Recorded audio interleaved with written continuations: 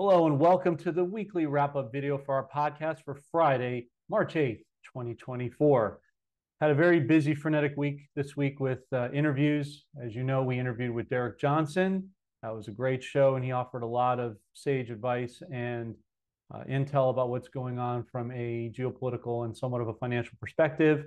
Of course, the legendary Bill Holter, who weighed in on a number of things, including the true nation's debt and what that means for the banking financial system, which we'll touch on our rapid updates. The venerable David Mahoney, his trip to Vietnam and what he discovered over there about the value of the Vietnamese dong and the culture there, respectively. And today we have a good friend that I was on his show years ago, and I've asked him to come on. He's been graciously accepted our invitation, Dr. Scott Young, all things NESRA, where we are with the patents for that, and where we're seeing NESRA activities to present day. Next week, we've got Eli Weber talking more about NESRA and some of the patents and what he sees with respect to his community in New York as it relates to the societal waking up of things, as well as QFS updates. Scott Thomas, who we've had on before, Christian financial advisor, he's going to be touching on how he recommends foreign currency, precious metals, and certain cryptos to certain members of his clientele as per need and per discernimental basis. And also, he has found a way to grow your own food and get the right correct seeds. And he's vying to be one of our adjunct professors on financial planning and natural food therapies and food growth and canning for the Real World channel.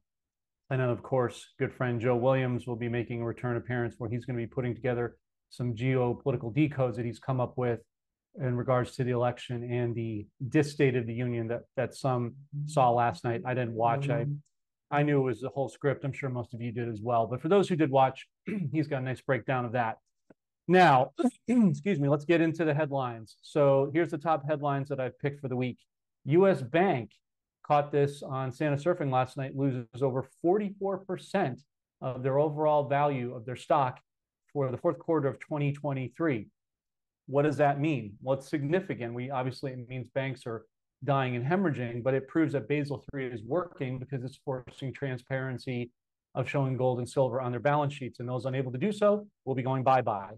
It also points to the commercial real estate industry, which is largely dead, and how that translates into the residential real estate market, which is going to see, we believe, a major correction as the year goes along. Dovetailing that, we talked about this before, New York Community Bank loses over 40% of their stock shares, which accounts for over $3 billion in annualized losses. It's a significant hit, especially for a community bank. We discussed this on Bill Holter yesterday, for those of you who watched that show, and we both have determined that the true debt of the U.S. economy is somewhere closer to 250 and 300 trillion. That means that the fake news and the banks are obviously lying and underreporting the real losses at least a 70% clip. Jerome Powell finally is forced to admit that major bank failures are happening, surprise, surprise, and blaming commercial real estate. Sure. Nigeria is getting ready to join BRICS. What's Nigeria close to in geographical terms? Zimbabwe. You can start to see the connections of South Africa rebuilding their wealth against the subjugation of the deep state and the Rothschild banks. Erdogan, here's some great news here as far as Iraq. Erdogan has reported as of today that he is set to go out March 31st to Iraq in order to sign all the important laws, the reforms, taxes, and tariffs, and the ever-vaunted hydrocarbon gas law for the oil credits. And Iraq is moving to a digital asset-backed system like all the currencies and all the nations will do per Basel III and BRICS. And you have to understand that they have a robust set of resources we've discussed beyond oil. They also have gold, oil, diamonds, and phosphorus, just to name a few. So they're being pushed out of just, singularly living off the oil reserves and into their assets that they've been hiding all this time. Janine Planchet, the head of UN Foreign Relations to Iraq, has agreed to, I believe, go to the meeting when Sudani goes to DC. We're told sometime the first week of April in the new fiscal year. She has already agreed to turn on the switch and restore their purchasing power, again, on a digital asset-backed platform. So this is pretty significant, what's going on. These are all the things that need to happen. I know there's been reports out there, folks, from certain people who mean well, saying that it's on the Forex. It's not on the Forex yet. It's not on the CBI. That will be a global announcement. And it is preceded by Sudani announcing to the UN that they are returning to the international stage. They have to get rid of the US deep state hold, and they still have to get rid of the Iranian proxy control within Iraq, both of which have not yet happened. They will, but we're not there yet. And by the way, we posted on Telegram, it's not to get clicks, but for those of you who watch, we put up a lot of articles of really detailed information so that you will know this, so that you're ahead of the curve as well. We posted an article, about, I want to say 3 weeks to a month ago, that clearly showed that Iraq was intending to go back to 1940s pricing when they established their new rate, which is higher than what the rate was. We don't do dates and rates here, but I'm just talking about in terms of factual historical events. They're giving the true accurate rate brought up with the rate of inflation. We haven't even seen the hyperinflation yet, so you can do the math on that. Point being is, when it comes out, I think many of you are going to be pleasantly surprised.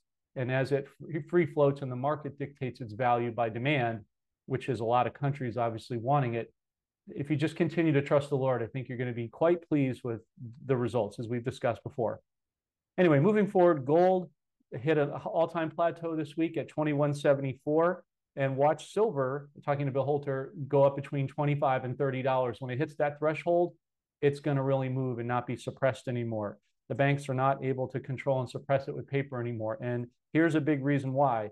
On March 11th, the Fed stopped giving liquidity to banks as part of their lending program. Why? Because they're broke. We've just talked about New York Community Bank and about, US Bank, I had to go back to my notes, having massive losses, right? Which is part of the many reasons they're closing up a lot of their retail branches. Try to save face for the shareholders, but they're broke. So they can no longer lend to banks like JP Morgan, HSBC, Bank of America, US Bank, and the like, because they're out of liquidity. What a coincidence that there's also talk of a government shutdown, which they will try to print their way out of, but that's just facilitating the inevitability of the collapse of the old cabal system. And last but not least, but this is an important subject to denote, the cryptos are starting to really skyrocket because money is moving out of the stock market into cryptos. So again, not financial advisor, not telling you what to do, just telling you what I'm doing and giving you the cogent information. We would be watching things like Shiba Inu, which we've discussed before. That's coming out of the ashes. Luna Classic and many other meme coins are going to start to skyrocket. As I'm looking at my portfolio, it's moved up significantly. We haven't even hit the climax moment yet. So just from me to you, be watching for the end of this month for those coins and other ones. And then October in the next year is going to be the major super bull run cycle. After the crash and the corrections happen, they're really going to be allowed to plateau because, again, we're watching for XRP's case to end in April. And when that gets let go, it's really going to start to move, which I'm sure many of you already know and are well anticipating, like myself. Well, that's it for now. That's all the updates we have.